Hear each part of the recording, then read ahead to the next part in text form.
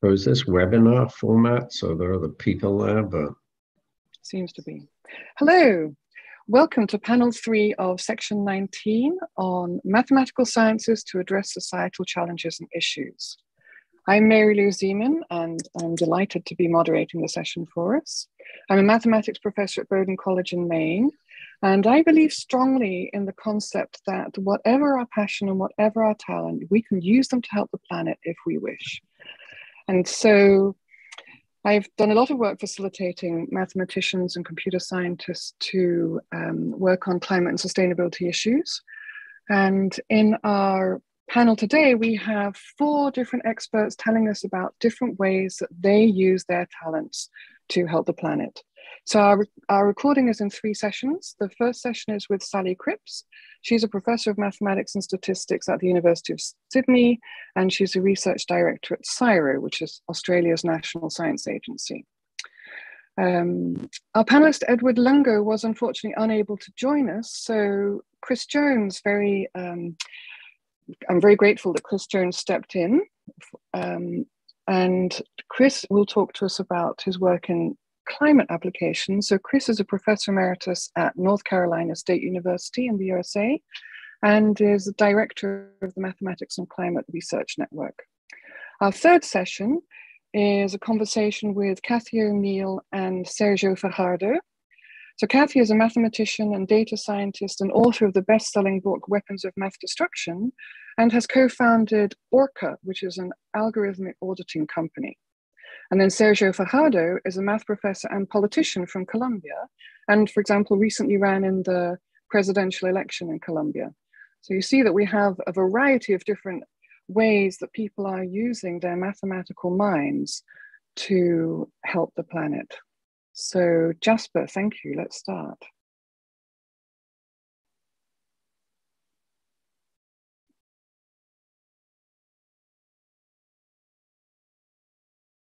So for this part of our panel discussion, I'm delighted to welcome Sally Cripps, who's from Australia. She's a statistician and research director of analytics and decision sciences within the mathematical and computational sciences arm of Australia's national science agency, which is called CSIRO. And Sally, maybe you would take it from there. Thank you. I will, and thank you so much, Mary Lou, for inviting me on. I'm really thrilled to be here today and to be able to talk about my work. I'll just say for the record, prior to joining, I only joined CSIRO less than a year ago. Prior to that, I was a professor of statistics at the University of Sydney in Australia, so I've had an academic career, but CSIRO has given me the opportunity actually to take a lot of what I do as a mathematical statistician and apply it to a variety of areas. And so when I was asked to speak about how to use mathematics in cases to address societal challenges, I was very keen to talk about the work that I have done in the past, but actually most particularly, I thought I'd talk about what we're doing, what my favourite project is at the moment. And that favourite project is work that I've been doing that's been funded jointly by CSIRO, but also by a philanthropic organisation called the Paul Ramsay Foundation. And they're very interested in understanding intergenerational social disadvantage and how we might use mathematics, and in particular Bayesian statistics, which is my speciality, to understand what are to try and decelerate the on-ramps and accelerate the off-ramps of social disadvantage. As you can imagine, when it comes to something like social disadvantage, there are so many factors that go into it. There are factors to do with social background. There are, certain ethnicities might be more subject to discrimination than others. There's differences in education. There's a whole plethora of factors that are possible, and there's a whole plethora of data out there. We've all heard of this word, big data, and it's been going around forever. But unfortunately, most of that data is perfectly useless when it comes to actually really trying to unravel what's going on. And so the work that we're doing for the Paul Ramsay Foundation and within CSIRO to understand this is we're doing 3 very interesting but tricky mathematical statistics problems that I'll just recap briefly. So the first one is graph theory. So I know a lot of you do graph theory. You would have done it in your undergraduate degree. And what we're using with graph theory is understanding certain conditional probabilities to untangle the interconnectedness of several factors. And although graph theory will never, despite what the machine learning community tell you, will never actually prove causality, it's certainly suggestive of it.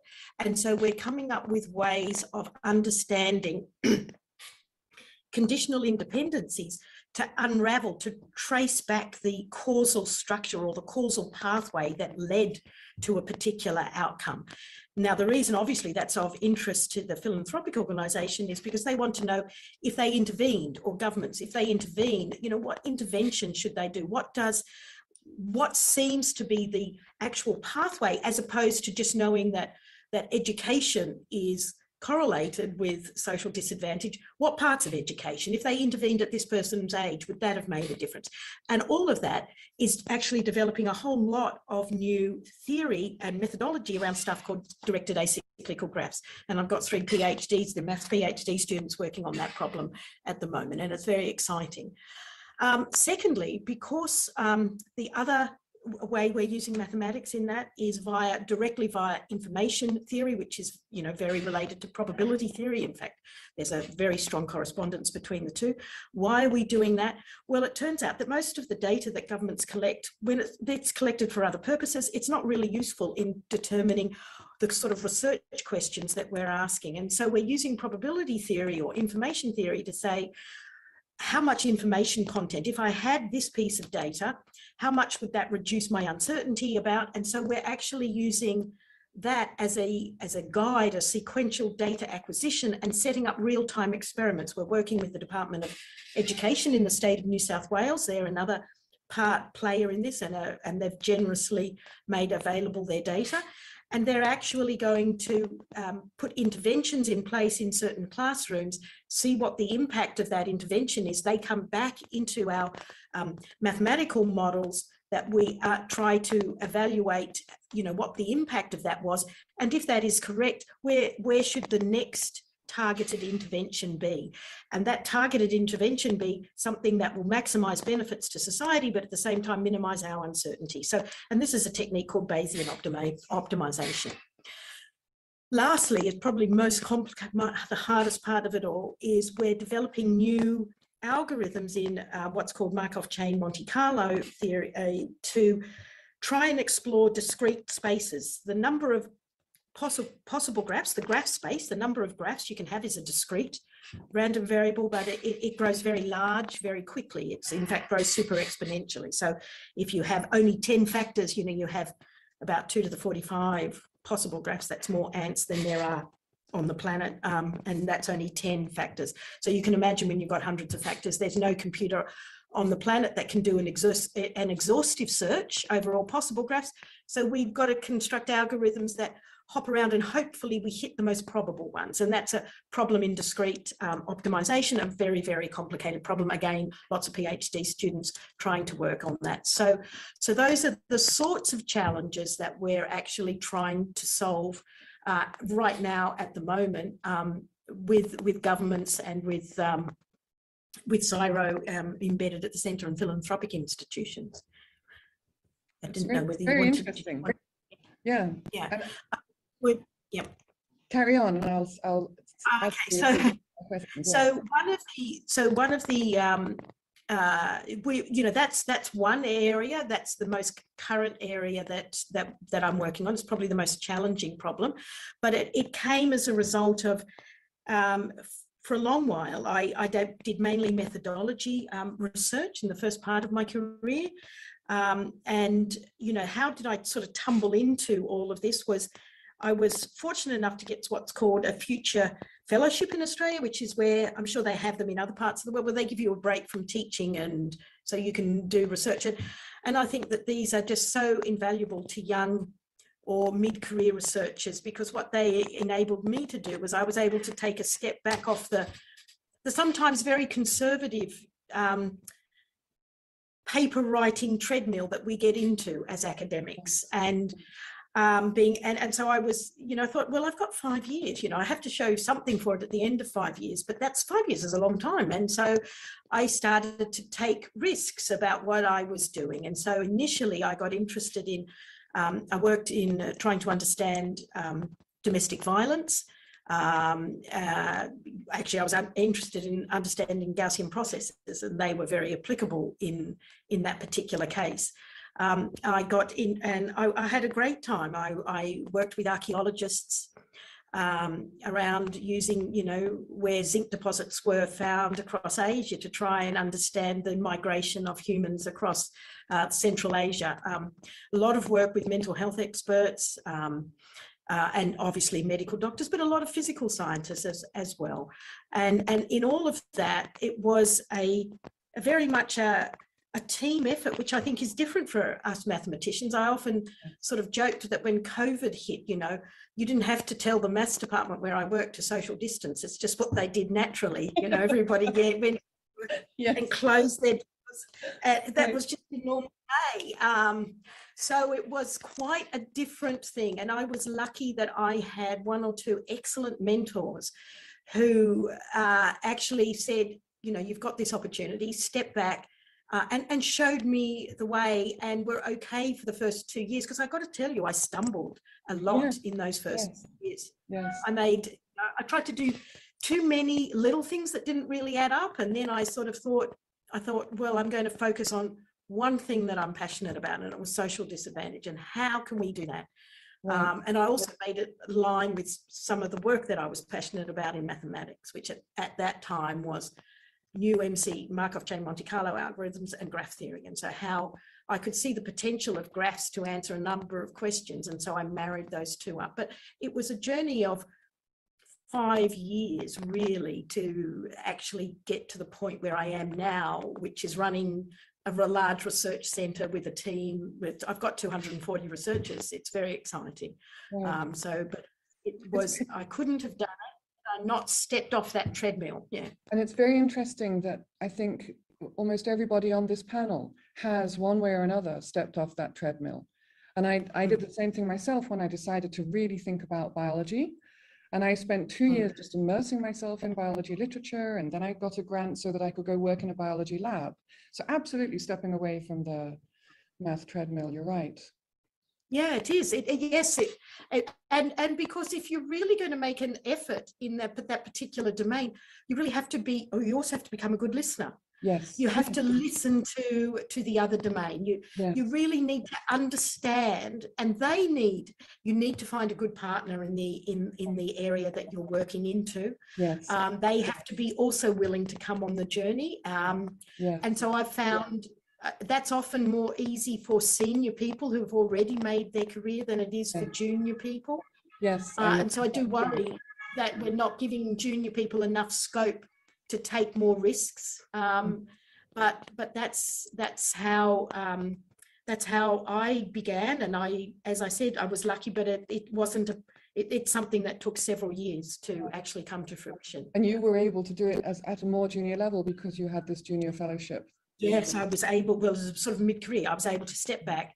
Right. And without that, I think I still would have, been sitting there writing what was quite enjoyable, but was really low risk. And I do worry that, with obviously publications are important, but when publications just become, being able to tweak the last publication with another incremental piece, that may be valuable too in its own way, but we need to have a serious discussion about how we are going to measure impact other ways. Publications is easy. You can count them, you can go onto an H-index and you can do it, you can have a look, and that's all sort of out there in the public. But actually, to really value impact, you've got to read and actually assess what the individual has done, and I think we need to spend more time in our institutions trying to understand the impact of somebody's work in order to encourage them. Yes, and they may not have their impact through a publication.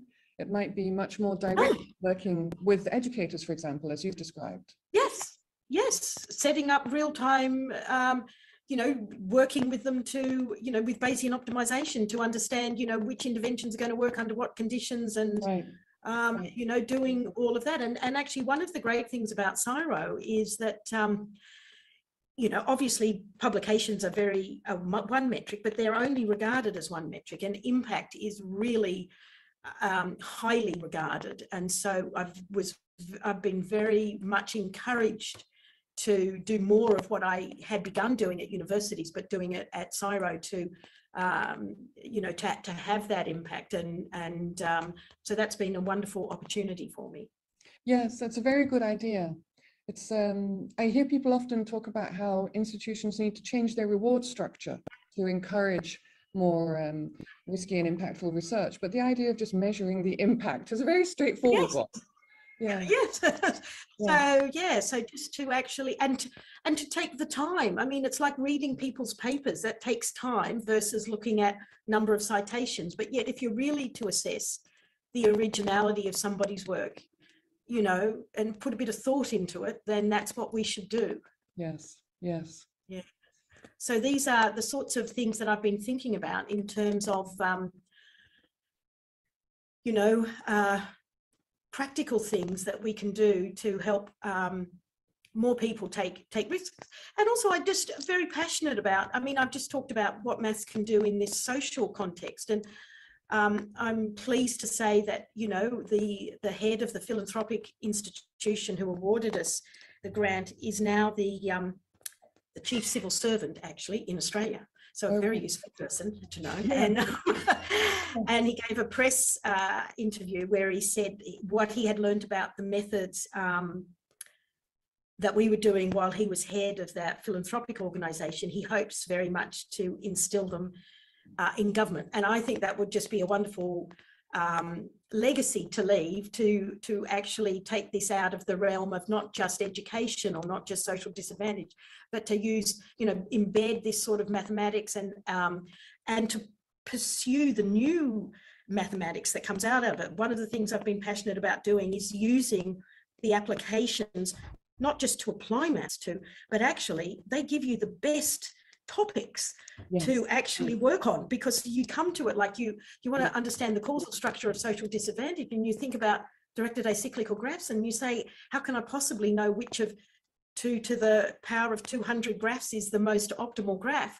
And that starts to be a really hard discrete optimization problem. So you're pushing forward new mathematics or new mathematical methods in my area in Bayesian statistics at the same time as learning about social disadvantage. Yes, yes. Yeah. Yes, I find exactly the same thing. I like working on resilience questions. My training is very low dimensional dynamical systems. And you just look, you take your training, but you look through this new lens. You look at it through this new lens of the application. And it's amazing what new insights you get into the mathematics. Yes, I know. And I think that has been such a wonderful thing to actually realize how much that interchange between new methods in your own area inspired by applications, and then, you know, and that that to-ing and fro-ing, I find is really yes, I think that to-ing and fro-ing is going back and forth on a bridge. A very applied end, a very theoretical end, and like to sort of run back and forth along it a bit. You do. I actually gave a talk when I came to CSIRO, and it was called you know, from the general to the specific and back again, you know, a statistician's tale. And it was that sort of journey about how you come up with, you know, someone presents you with a problem and I tried to work on it from a specific point of view, and then you back away from it and you say, well, what are the general principles there? And how can I generalize this? So that's what maths does, right? Maths is a generalization. So how can I generalize it? And you generalize it. And then you get to another applied problem where you realize that actually that generalization is not going to apply there. So you go back in and you be specific again, and then pull back and generalize. And so I think it's, you know, we're blessed actually in that we study in a field that enables us to cross so many other fields. Yes, yes, exactly. And so then I wonder if you have time, could you give any insight, especially to junior people who might be listening, as you're crossing into other fields, are there people often get stuck at the point of, okay, I'm working with a social scientist. How do I bring their data into my mathematical structure? Somehow there's a place where decisions have to be made, where there's the real meeting point of the disciplines. Do you have any insights about that to share? Yes, I do. And I have actually, I call them pie people. Oh, yeah. I call them translators, and I call them pie people because they're like the Greek letter pi, Yeah. instead of, and they've got a foot in each pie. Yes. And actually without them, you're lost. Mm-hmm. I was lost, and I finally got the university to acknowledge that if we were to do this cross-disciplinary thing well, then I think otherwise it's a bit, so I'm a bit cautious of junior researchers. I mean, not cautious of them, but I worry that they don't perhaps have quite the clout to get their university to front up with Yes. to people. But I do think institutions have to provide that support, and these pie people, they need to be able to make that translation from you to the other person, or provide that, or at least provide the mechanism by which their data can be transferred over. I mean, that would be the minimum. Mm-hmm. But a good translator is somebody that may not come up with the new mathematics, but I can write the mathematics up on the board. They can, a great translator would be somebody who can A, program it up, Yes.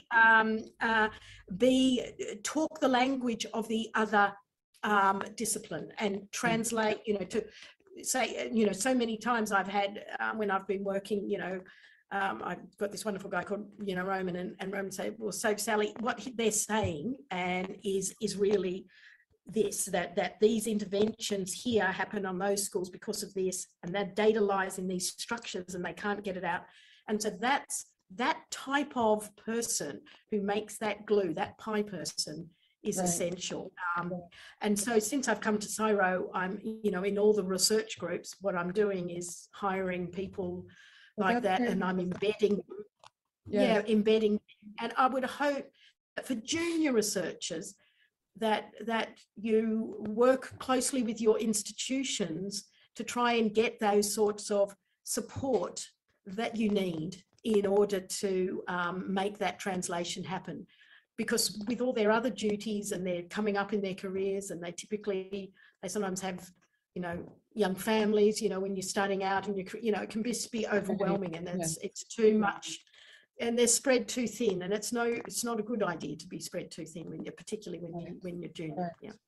And you can't, so it can be fun to totally immerse in the other discipline, but you can't, your career doesn't consist of immersing in all the other disciplines. No, you still have to push. Yes, Right. yes, and it's those connecting pieces that make it.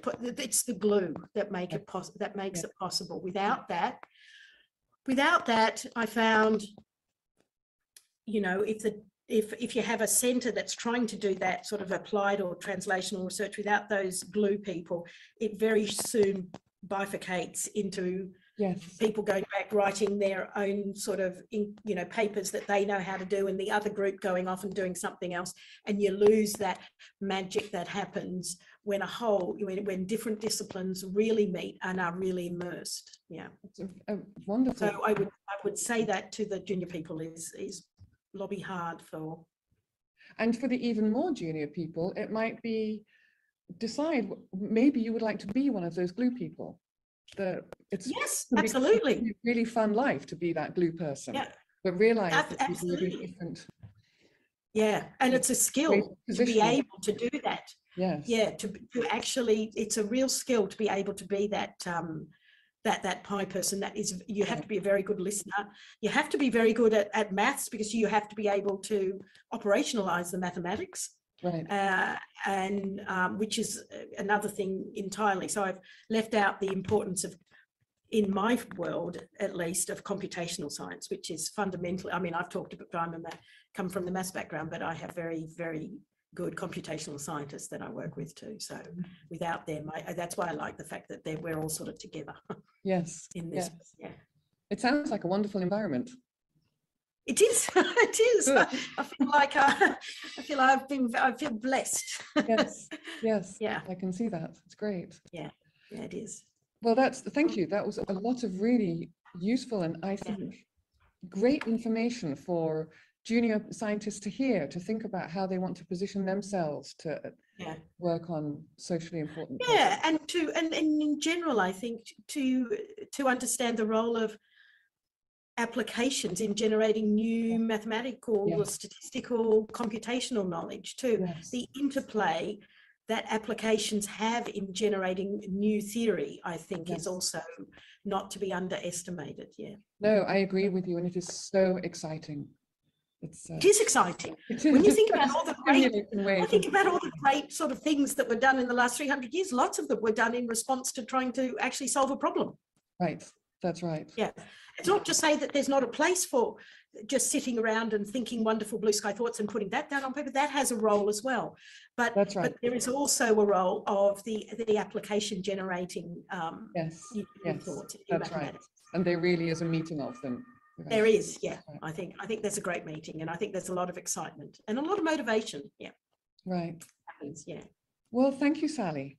Well, thank you. It's been a real pleasure to speak to you. Okay, well, for this part of our panel discussion, I'm really happy to welcome Chris Jones. Chris is from the US and is a mathematician and director of the Math Climate Research Network. So welcome, Chris. And perhaps you would like to start with giving us a brief introduction to yourself for this ICM context. Let's see. Yeah, I'm a mathematician. I see myself now as an applied mathematician. I'm not sure I have throughout my whole career, but I certainly have done in recent years. But I'm somebody who kind of crosses over between pure and applied math, and that I really do get my kicks from doing mathematics within the context of applications. Although I'm originally from the UK, and most of my career, my PhD and career is pretty much entirely been in the US, with the exception of 4 years at the University of Warwick. I've been at places all across the US, Arizona, Maryland. I was at Brown for a number of years in applied math, and most recently, the University of North Carolina. So I don't know, do you want anything more than that simple biography? That sounds great, and thank you for making more precise my from the US. So yeah, that's I really like the way that you describe crossing between pure and applied math. So could you maybe describe an example of a way you use math to address some kind of societal challenge? Okay, let me give a couple of examples, because I kind of feel like applied mathematicians need to work a bit on two levels. One level is where you are actually communicating with domain scientists. So let me talk about that first.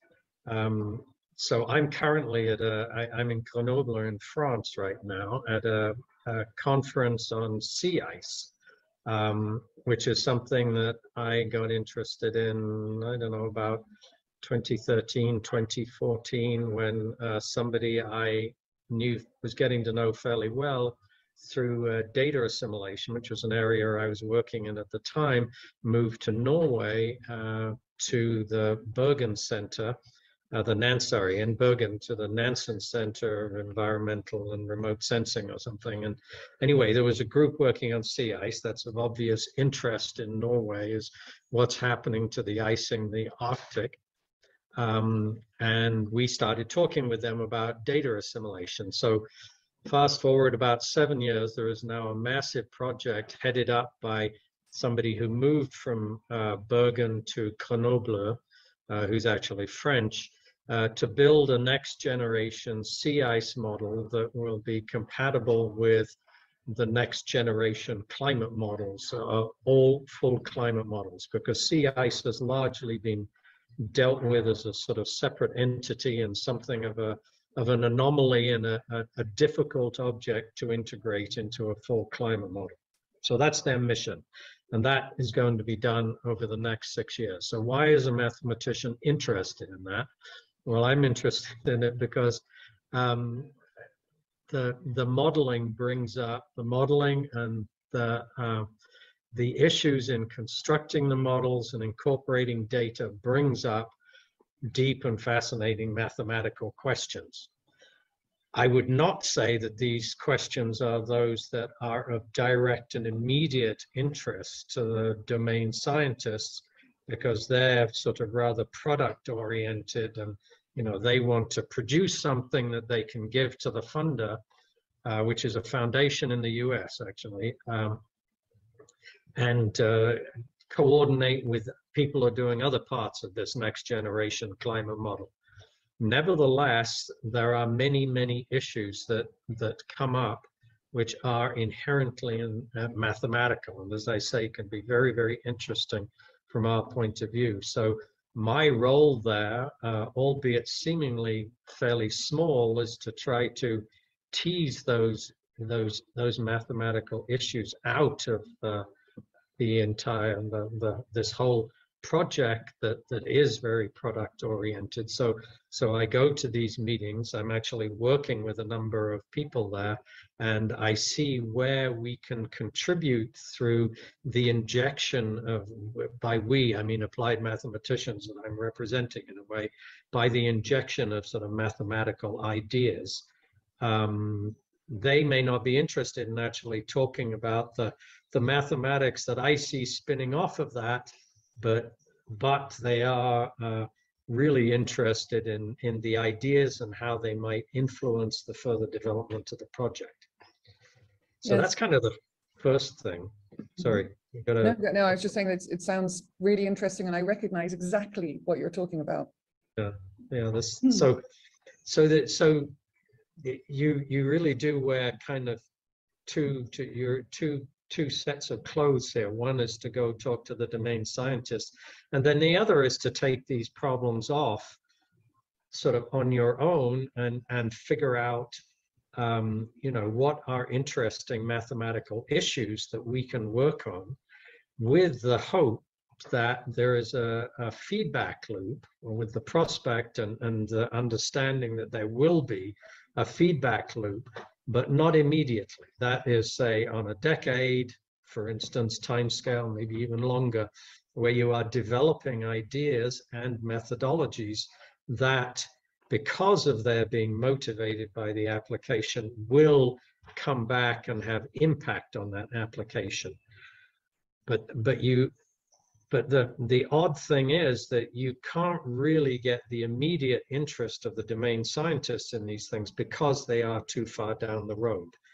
Yes. So another example of a thing I've been working on, and this is I was working on last week when I was working with a colleague in Ireland, is something like that, which is actually, it's not related to sea ice, it's related to ecology, and something that Mary Lou would probably be quite interested in. It's about a moving habitat, and whereas climate change happens, habitats of certain species are inevitably going to move. I mean, think of them actually moving up a mountain to find a climate that matched what the climate was that the species was living in, or moving further north. Right? So these will happen on slow timescales, but there's the possibility that that could happen too fast, that the habitat could move too quickly, that the species won't be able to adapt. That's an example of rate-induced tipping, which is something I've been involved in understanding mathematically. And we have, my colleague and Sebastian Wieczorek in Cork and I have well, he's really done this first with his postdoc Chris Hassan. Together we've now kind of isolated a mathematical problem that is very clear, involves dynamical systems, partial differential equations, and looks quite challenging and quite interesting to understand, to try to sort of decipher whether this will happen, when it might happen, and as the ecology gets more complicated, how that might interact with the moving habitat. So this is just really, really nice mathematics from many different points of view. And ecologists are pretty mathematical, but I think it will take a little while before we can actually tell them the story. But a story is emerging. Yeah, that does sound very interesting. And I also talk to ecologists who are looking at rate tipping ideas. It's a good application for it. Yeah, Yes. I think that's Yeah. right. Yeah, that's actually an example of something that has developed within the mathematical sphere, Yes. and people then wake up and hear about it when it's kind of formulated and matured and evolved into something that can be explained more broadly. Other areas like ecology will pick up on it. Right. Right. Yes, that makes sense. So just building on that a bit, you've talked about wearing these two different hats. Can you give us some insight into how you do that teasing apart, how you find questions that may be amenable to a mathematical approach when you're wearing your talk to the domain scientist hat? Well, I listen, right? That's the key thing, is you listen to what they're saying, and you internally translate into your own language as best you can. I think it takes a little courage, because it can be kind of discouraging listening to things that you don't understand, Right.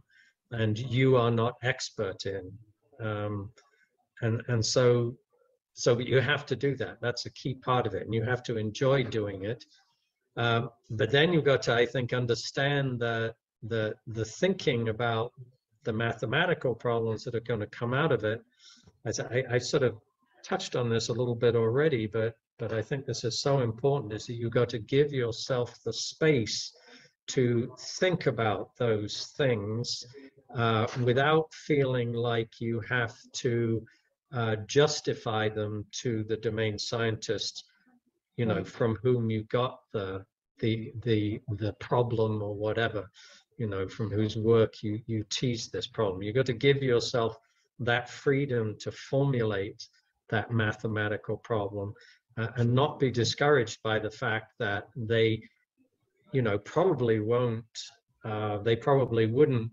They'd think, yeah, well, okay, if you want to think about that, that's okay. Yes. But Yes. it's not of that much interest to me. Yes. And you saying, well, it will be in 10 years is not really doesn't help, right? Right. Yes, But so I found that, for example, when I'm talking to biologists, it's very interesting. And I think as mathematicians, we're lucky that everybody respects that mathematicians are intelligent. So even when we're asking questions that show crystal clearly we don't understand this particular thing we're discussing, we're still treated with intellectual respect.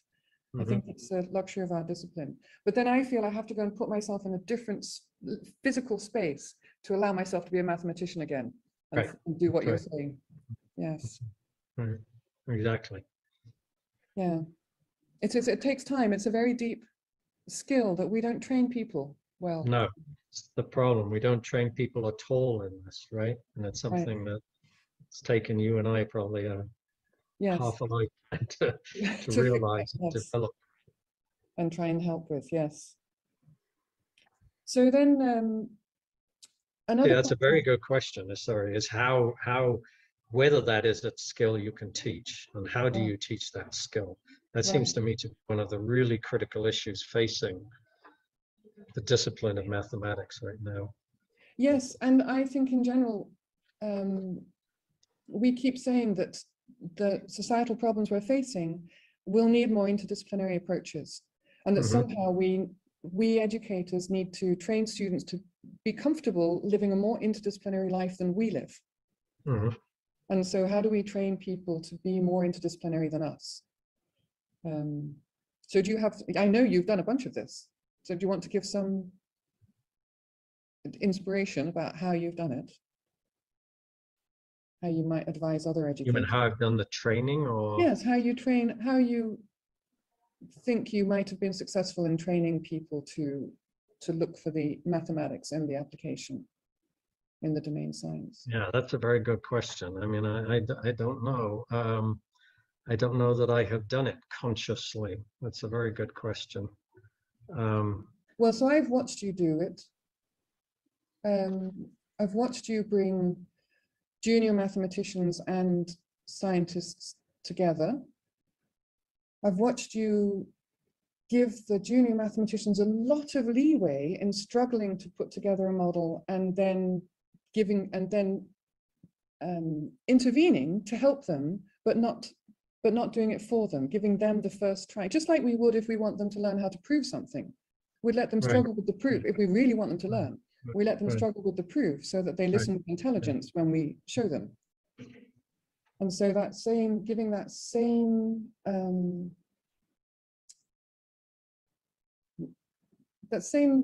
pedagogical power to the question of how you pick out an applied question, I think is something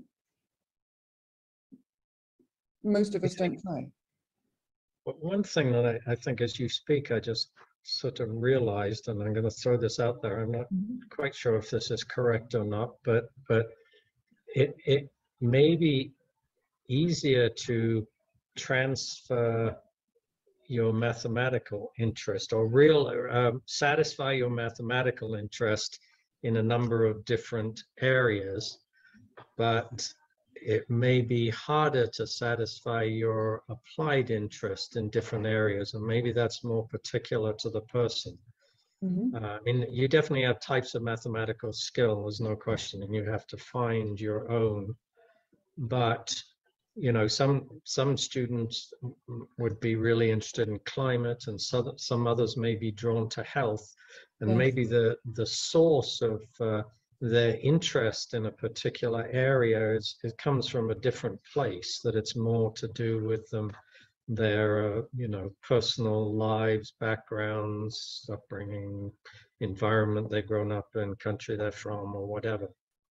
So an example of that is I have a current student who is interested in wildfires, which is something that I was not interested in at all a year ago, or a year and a half ago, before she approached me. And she ended up working with me because I was the only person in the department who was actually willing to work with her on an area that the application of which, the application area, I knew nothing about. Everybody else said, yeah, you can come work with me, but you have to work on the application that I am working on, and then it'll work well. You can't really bring your own application. But I think this may be sort of important, because to really get the enthusiasm for a particular area is very sort of personal. I mean, she really, really wants to work on wildfires. It was absolutely clear. And even when we started tangentially talking about other things and you know, related things in ecology, it was very clear she just did not have the level of enthusiasm for it. So we started to carve out some work, and she's now spending the summer at Los Alamos talking with people who are developing wildfire models. And so you've got to have that kind of leeway. I don't know. I mean, I'm at a stage in my career where I have that luxury. I don't have to have students necessarily promoting my particular area. So yes, you know, everybody who's been on this panel has talked about, in some way or other, making a conscious decision to either not just continue on the math treadmill, or they got a grant that allowed them not to have to focus so tightly on pursuing their career. So everybody's talked about how you have to make space in your life somehow, in your academic life, to do this, just as you're describing, you have the luxury to do now. Right. It's an interesting point. And so actually, another question I had is it's quite related to this, is while you're doing this applied work, I'm asking what other disciplines are used together with the math sciences. So you're talking lots of domain sciences, but the question is, can you give us insight into how you find effective points of contact between the disciplines? Well, it has to be the problem, right? So it has to be the overarching issue. So, and for me, climate has become that, because that is such a pressing societal issue.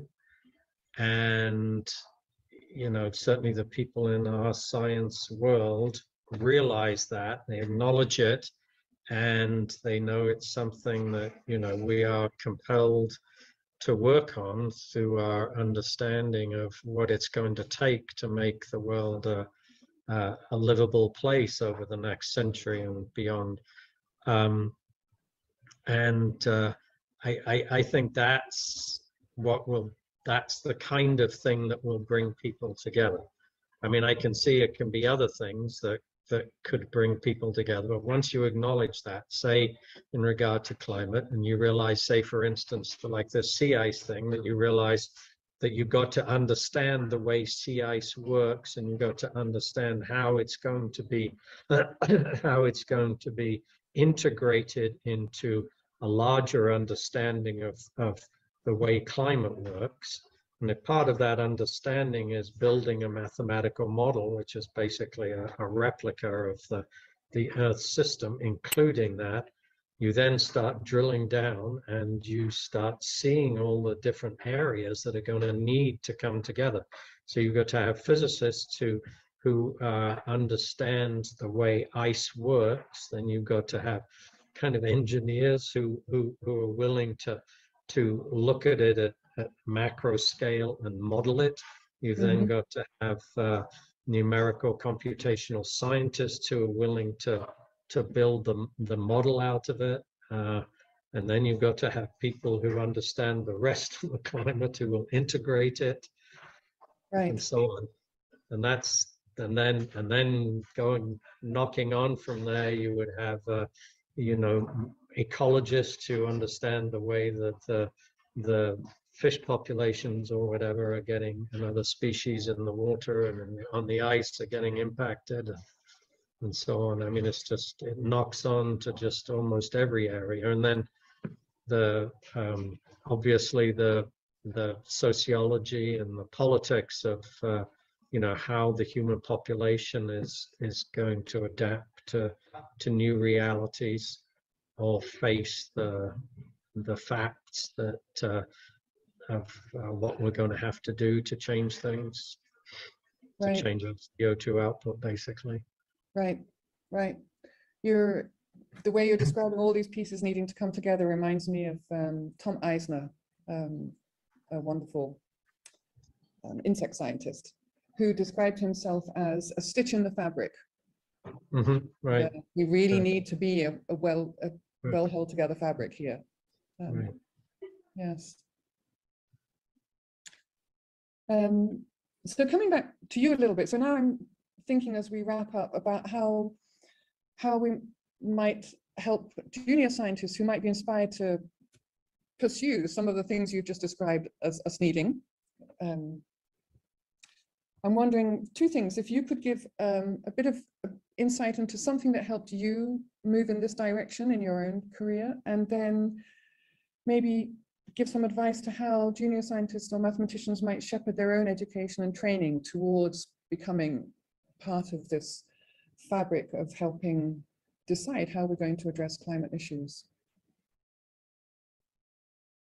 So what helped me come in this direction? Well, it was sort of some internal and external pressures, I guess, made me more applied. The desire to do something meaningful in the world, but also the pressures when I moved to an applied math department at Brown, the pressures of bringing in more funding and stuff like that. Well, I mean, one specific event though that you know about, because it was you who stood up at a meeting in Berkeley in 2007 at MSRI and said, hey, this is something we should all be thinking about. This is a big issue for us, is climate. And that was a sort of turning point moment for me. So I don't know, these are just funny little things that happen along the way. If you're a student and you consciously want to do this, then I would think the main piece of advice is find somebody who will mentor you, who will respect both sides of this equation, right? The mathematical side and the going out and talking to domain scientists and working with them and understanding their issues. So another piece of that, actually, working with domain scientists is that you do you can't just listen to them and walk off and do math problems. You do actually have to do stuff with them and work with them. And that may be stuff that will happen, that will, you know, produce something immediately. So you have to actually work on two different levels, not think on two different levels, actually do work that has some kind of immediate impact and be able to take these things off on your own. So you've got to find a mentor who is willing and able to lead you into you know, both spheres, and with equal respect of both. I mean, and maybe I'm just thinking, what did we do with the Math Climate Research Network? Is we help students create mentoring teams. It doesn't have to be a single person. It doesn't have to be a single person, but the people have to respect. Yes. The mentoring team. I mean, one tendency that has worried me a little bit in mathematics over the recent years is that there is an acknowledgement that career paths now are not primarily academic. I think a majority of PhD students go on to non-academic careers, and this is dealt with by sending students off to do summer research projects at labs or in industry or whatever. This is a great thing, but what worries me is that they come back to the math department, they see their advisor, and their advisor gives them 5 minutes to tell them what they did over the summer, and then the advisor might say, okay, that's very nice, that's very good, I'm glad you had that experience. Now let's stop talking about it and let's go back and just talk about the mathematics, which has nothing to do with that. Right. I think that's a problem that faculty and math departments are going to have to address, that they are going to have to get interested in this stuff themselves. Yes. Well, thank you, Chris. That was very welcome. Thank you. Really insightful points. Very helpful.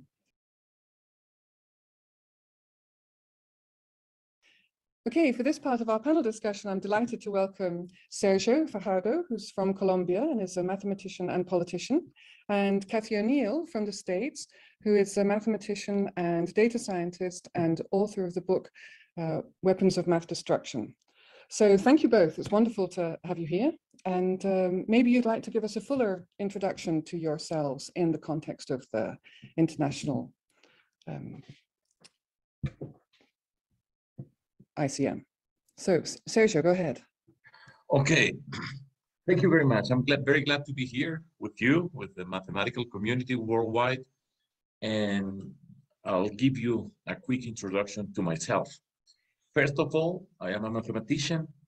I got my PhD in mathematical logic at the University of Wisconsin-Madison in the area of mathematical logic.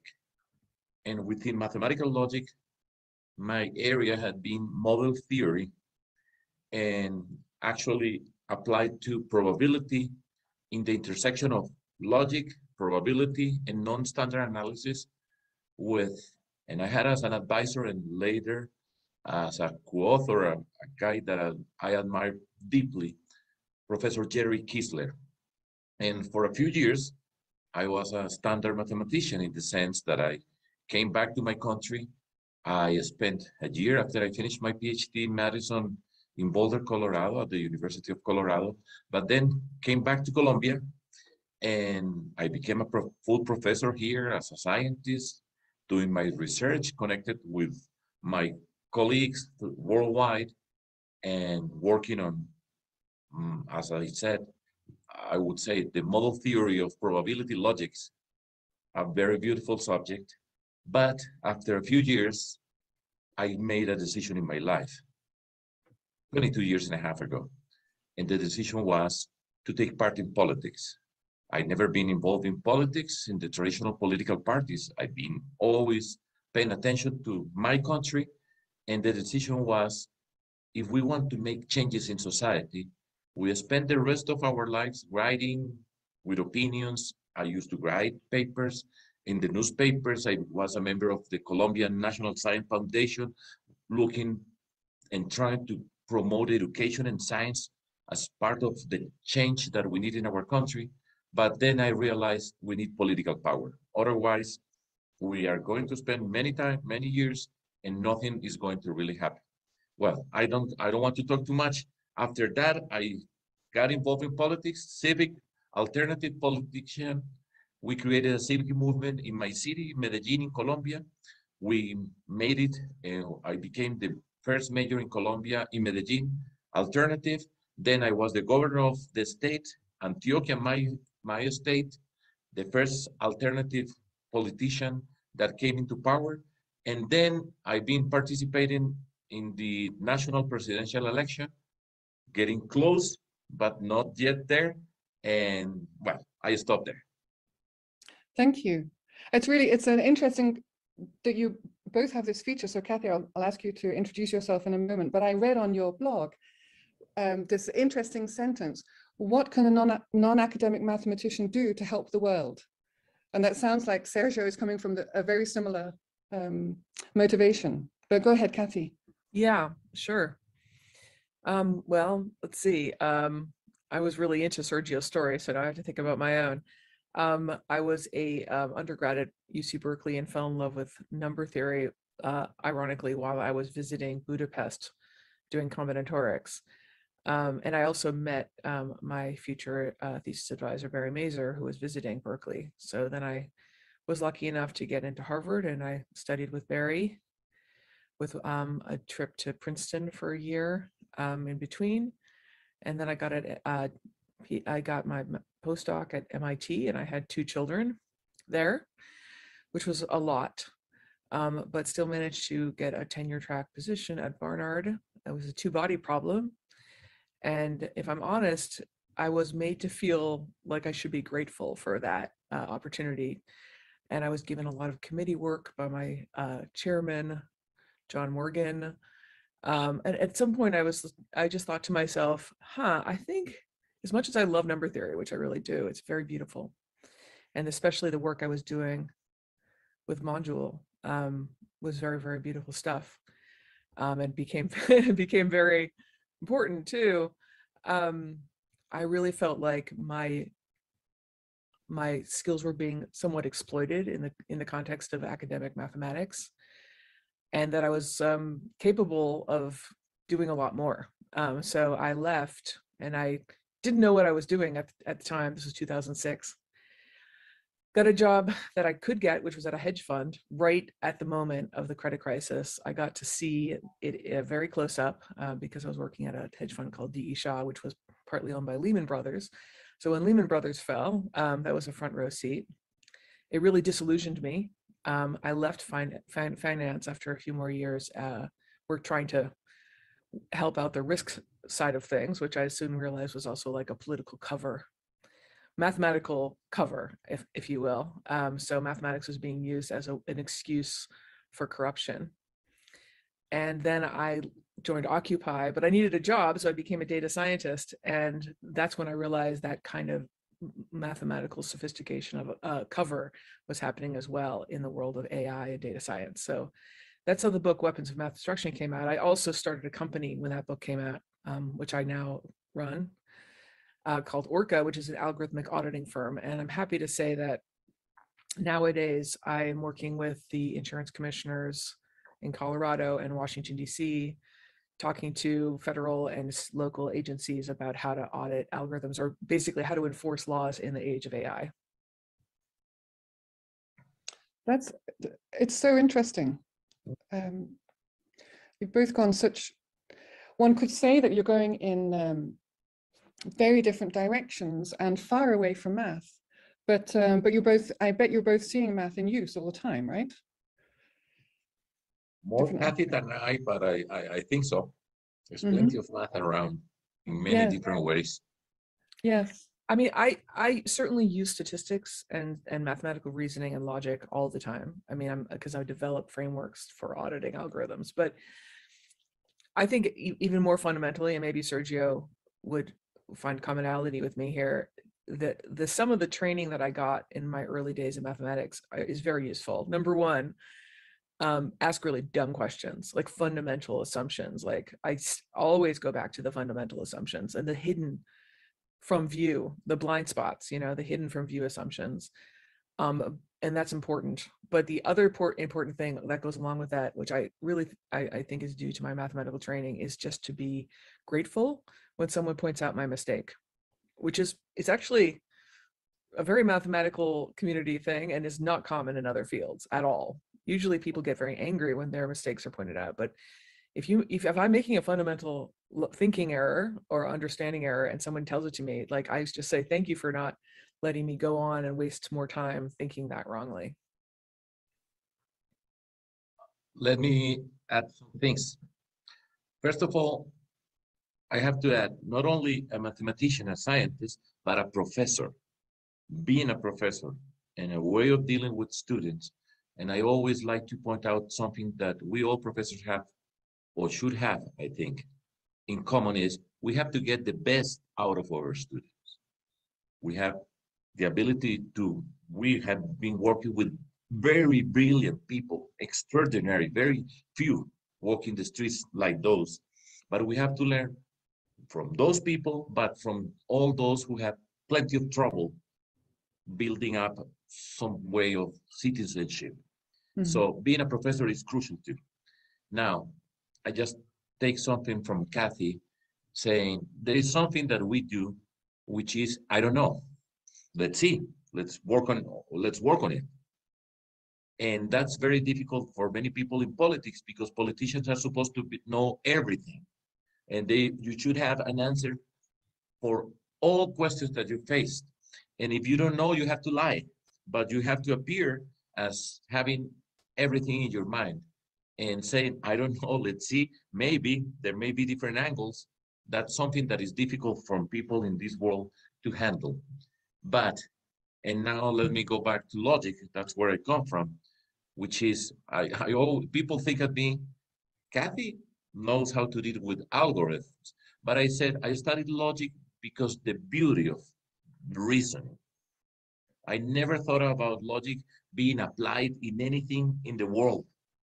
And being a professor and studied that beauty of mathematics and in particular logic was always my pleasure. So people find it strange because they think, well, a mathematician, you have to be adding up huge numbers. But being a logician and in model theory, which is that branch of logic, let me put it very simply, where you have different structures, mathematical structures, you use a language to compare those structures and to talk about those simultaneously and work on the language and then come up with results that can be applied in the different structures have been very useful for me, because I was never trained in public policy or particular subjects, health and security and things like that. But being from this world, I can understand many things around. And that's very important for mathematics. The way we have been trained, we have the ability to come on into different worlds, learn. We learn quickly from, as it has happened to Kathy. You can move on and learn from different subjects. And that's very powerful. We have that capacity. And then I could see different subjects, study about them, of course, learn new things. But that gave me an open mind and an open look at different things, not just coming as an economist to understand the world as an economist in every branch, but with the open mind, learning the different problems, understanding the different problems that we have around, and putting together teams and asking them the right questions. Always ask the question, why? That's the crucial question, why? Why? I always tell people, I may not know, I may be willing to work with many people, but never tell me that I cannot ask why. And you have to understand, you have to explain me. I'll do my best to understand, but why? Always why. And putting together those different fields, assembling teams to solve problems, that's magic. That's extraordinary. That's an extraordinary part of politics. Politics have very terrible things around, but that part has been very powerful for me, had been very useful, and it's my mathematical mind, my logician mind, the ability to move in different worlds, to understand, to get as deep as you want into different subjects, put them together, face the problem, work on teams, work on solutions, and keep on and move step by step in order to get where we have to get. That's fantastic. So the training and critical thinking that being a mathematician does for us is is one of the things you're saying is behind your how Yeah. you bring your mathematical work to this different sphere of your life. Definitely. Being a professor, never forget professor. Yeah. I, Go I ahead, also want to echo Sergio that this kind of fearlessness that if there's a problem, we can solve it. That, you know, what do mathematicians, working mathematicians are just constantly batting their head against the wall at the very edge of their field. Actually, the real world problems are a lot easier to solve. They relative to math research, you're just like, oh, this will take 3 days. Like, we can figure this out. This is relatively simple. But it's still something that, you know, and you know, Sergio says that politicians are supposed to know everything. I think that's absolutely right. I also live in a world where people are supposed to know. But what's really going on is that they're afraid of not being able to solve the problems once they uncover them. And so the fearlessness of being able to solve problems, no matter what they are, is also something we're trained at as mathematicians, as well as sort of incremental progress. Right, that's a good point. But So- nevertheless, let's say that in politics, we are rare objects, very rare in many senses. Because let me give something that I like to mention, and I'm not being rigorous, but just very intuitive. In mathematics, what we do, we have a set of axioms and we prove theorems, and it's a step by step. You have first step, second step, until you get to the point where you got, finally, this is proved. Now, and in very low elementary logic terms, every step that you take in a proof, a mathematical proof, in order to get to truth, is either an axiom or you follow a deduction rule and you cannot contradict what you had previously written down. To be very simple. Take that to politics, and I claim you have to be coherent, and that's very difficult in politics. One of the things that you see in politics, you see a guy who one day he says or she says something, and the next day they say the complete opposite, and they have no trouble with that. It always troubles me. Said, I cannot believe what I'm seeing. This guy, I have seen him doing this and that. And in political terms, many times that they say politics are dynamic in the sense that people change. So that goes against mathematical proofs. So what I claim is being coherent and consistent. You don't build what you do in mathematics that you end up proving a theorem, truth, but building trust. That's the word that comes. Truth, trust, and being coherent and consistent. And that's very rare in politics. So I am characterized as being coherent, consistent. Then you're called idealistic and very difficult to deal with because we point out contradictions. We have, as Kathy said, we have the perfect eye to see the problem in anything that you have in front. We mathematicians are very good at that, the best in the world. There is a problem here.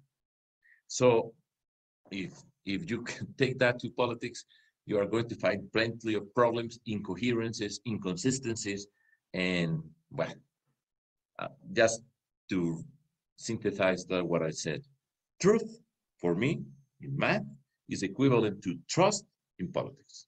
And basically, there is a path to get, which is analogous in order to get to truth and in order to be truthful, trustful. It's a great analogy. And do you think within politics, so you're describing how our mathematical minds are well suited to finding the errors and the consistencies or inconsistencies in what people say. Do you think within politics there are particular social challenges that, as a mathematician, you're well suited to attack? I think many. Mm-hmm. You will be well suited to many problems. Now, my main concern for Colombia, Latin America, let's say, is education. How we get into education and sciences, and how we can understand the world, how we can provide equal quality education for every human being in Latin America, let's say. it should be worldwide, but let's talk about Latin America. As I am a Latino, and build a society which is equal. We have plenty of inequalities in our societies. And my claim has always been, we have to do many things, but any path that we take in order to work on this unequal world, unjust world that we have, has to go through education. And if we don't have, and we have to understand education, we have to understand changes, many things, but that has to be part of our national project in order to transform our society, to fight against violence, injustice, inequality, many things that we have to work on. And so education, sciences, one of the points that we have today, well, yesterday we elected a Colombian president, and it wasn't me, but for example, looking for equality with regard to women in society, many things that we have to do, and all of them have to go with education, sciences, innovation, technology. All these things can be elements in order to unite a country and to improve the quality of life in our country. Mm. Kathy, how about in the world where you worked, are there specific social challenges that you think you're especially well suited to address, or that world, that sphere of work is well suited to address? I think I want to go, I'll answer that question, but I just want to go back to Sergio's response. To be clear, he is drawing on his mathematical and logical roots, but he has a lot more going for him, as we see in this short conversation. And I think first and foremost, he's a communicator and an empathetic and earnest voice, right? You can tell just by the way he speaks that he cares, and he's human and he's humane.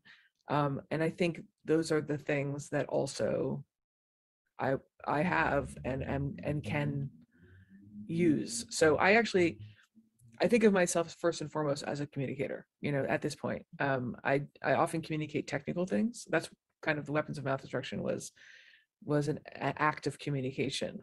None of the stuff there was particularly sophisticated, but it was, understandable to people who are not mathematicians. And so that was the hard part, actually. And that's what I do in my normal job. What I'm trying to do is be a middleman between business folks or regulators or lawmakers on the one hand, and the data people who are not trained to be communicators. So I'm a bridge. I'm a translator, if you will, of technical notions to non-technical people. But I also, on the way, don't just, like Sergio does, I don't just translate it mathematically, I translate it into human consequences. So I say, this is what this does, and this is what its effect will be, its impact. This is human impact. Here are the potential harms on humans that this faulty algorithm will have. And so, yeah, I think, plenty of mathematicians have communication skills. Some of them don't, just to be clear. It's not purely translatable. And that is, of course, that along with organizational ability, were the things that I was like, I could do a lot of things. And I don't have to be doing academic math, although I do miss it sometimes, and I do love teaching. So let me add something in this setting that we're talking, which is a deep discussion within politics. Many people, most in politics, says the end justify the means. We have to win, and whatever it takes, we have to do it. And coming from mathematics, from mathematical logic, being a professor, I always claim the means justify the end. The path that we follow in order to get where we want to get will determine the quality of what we are going to do. Mm-hmm. And that's a very difficult discussion in political terms.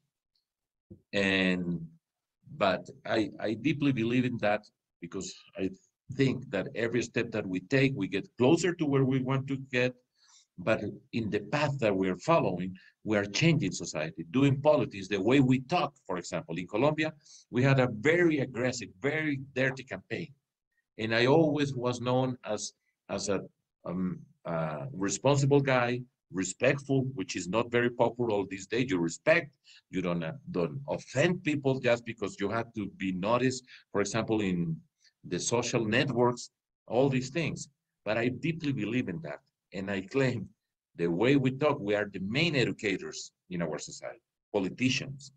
You know, we have to take this very seriously. And how in a country, well, I have seen, I like the United States very much. I live there and I have the opportunity. Actually, Kathy, I've been in Berkeley visiting, first time as a mathematician many years ago, and in the last years as a politician, talking in the Center for Latin American Studies. Is a beautiful city, talking to people there, talking about politics, leadership, and so on. And I like the United States, but what has been happening there, I am very I am a politician, so I can talk about politics. That's what I was invited here, but I see some things that are very disturbing, and what happens there has an effect worldwide, and that's something that we have to always claim: decency, respect, recognition, reasoning, things like that should be very basic in our relationships in society. Yeah. You know, Sergio, I just came out with another book, and it's called The Shame Machine. It's about manufactured shame on social media and elsewhere. That, yeah, I totally agree with you. That makes it almost impossible to have dignity in communications, because our style of communications has been conditioned by, essentially by, social media algorithms that privilege argument and you know about that. Shame. Yes, yeah. I just wrote a new book about it. And I end the book by calling for dignity and respect in communication. So yeah, I'm completely with you. What's the mechanism for privileging argument? Well, the algorithm optimizes to engagement, which is to say keeping you on Facebook, let's say. And so in some sense, we train that algorithm by clicking on the car wrecks and the arguments and the conspiracy theories. But basically anything that keeps us engaged, which typically means either obsessed or angry or enraged or outraged. So those terrible feelings are the things that are privileged that served to people.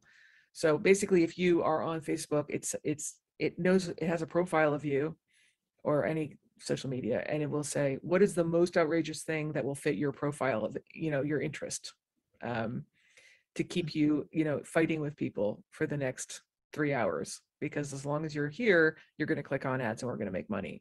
It's completely flattened the notion of debate or civil disagreement. Oh, Yes. I'm going to buy your books, Kathy. Oh, thank you.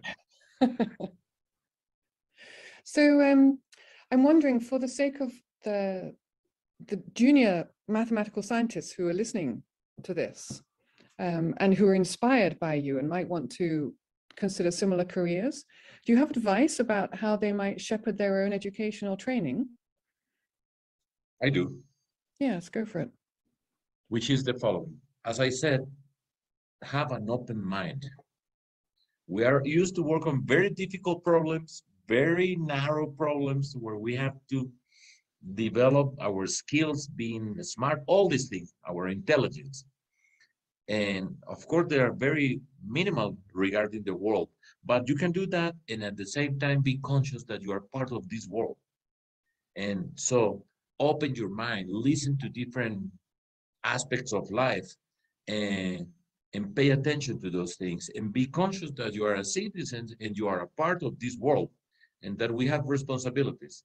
You have most of the persons who have entered the math world have a special talent, and that talent can be very useful to many people if you have an open mind.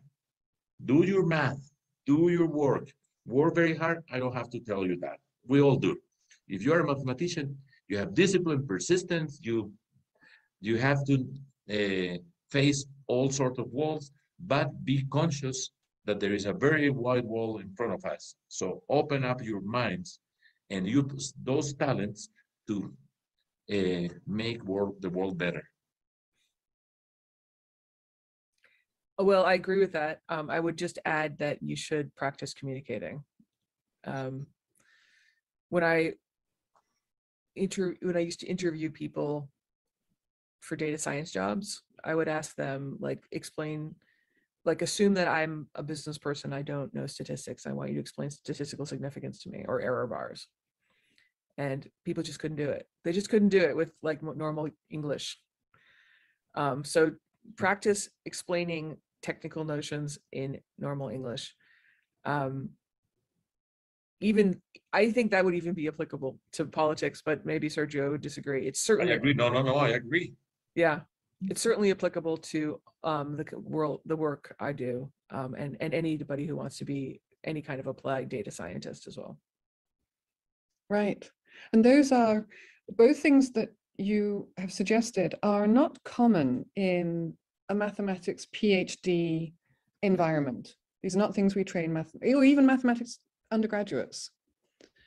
So I wonder, maybe, do you have advice for mathematical institutions about ways that we could, and by institutions, I mean academia or professional scientists, societies or governments, about ways to accelerate progress towards social questions through the mathematical sciences, either in our either in the way. If you had, you could have started this entire conversation with us, like, asking us to critique academic mathematical institutions. Yes, well, the reason I Totally left it different at the conversation. end is so that we didn't. We only have 2 minutes. Okay. Yeah. Here's a suggestion. Yes. Do you know how musicians can be composers or they can be performers?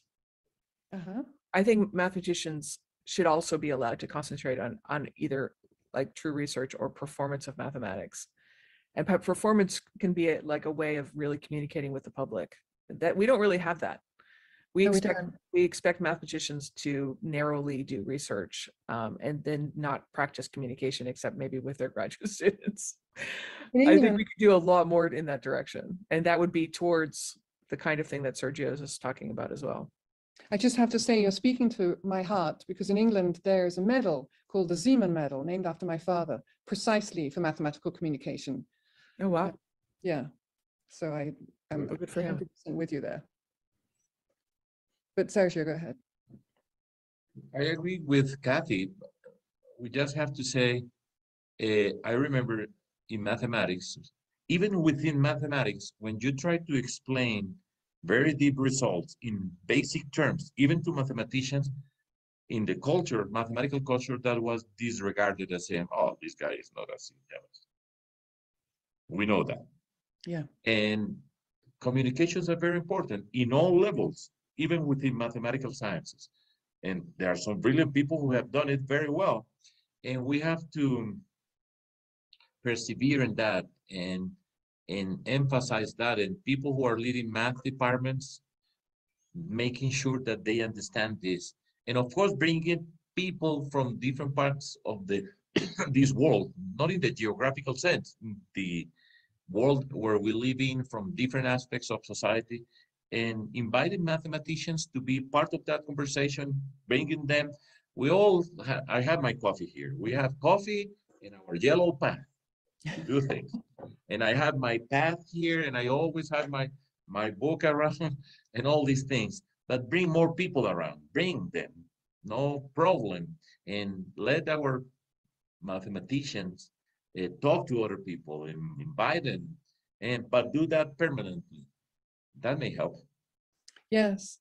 So you're advocating for different ways for bringing mathematicians into the world and across the disciplines, and Kathy's advocating for somehow within the mathematical community recognizing that that's a valuable thing for mathematicians to be doing. Yeah, the incentives are all wrong. So if you want to, yes, we can reconvene in a couple of years and change the incentives of the academic institution to make that possible. Yes, wouldn't that be a dream? Right. Well, we're speaking to the International Congress of Mathematicians, right? Good. Maybe they'll hear this a little bit and think about the incentive structures. I'm sure there are plenty of mathematicians who are very interested in the world. You have to show them. Yes, I'm sure there are many. There's so many. All our students are. They care very much about the world, and we gradually train out of them.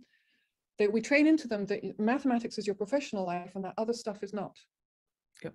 And you are both fabulous examples of bringing together that mathematician plus your interest in being able to bring your side interest to be your professional life. Okay. Yeah. So thank you very much. Are there any last comments you'd like to make before we say goodbye? Well, thank you for giving me an opportunity to meet Sergio. That's what I wanted to say.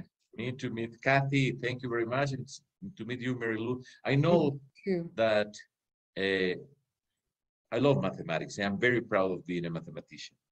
And I think we can contribute to make this world much better, much better.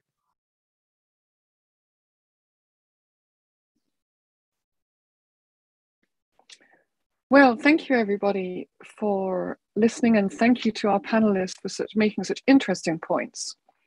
If you have questions, you can go to the discussion area in Discord. So I've just put in the chat the directions for how to get to Discord and where in Discord is the discussion part for our panel. And then I would just like to make the final point. It got made a few times during the panels, but I think it's really striking and somewhat troubling that everybody on the panel described how they had to step sideways from what Sally called the academic treadmill to do this work. And so maybe a take-home message for all of us is that a fundamental responsibility for the mathematics community now to help accelerate progress on social challenges is to develop mechanisms for junior mathematicians to safely explore that interplay between mathematical sciences and pressing social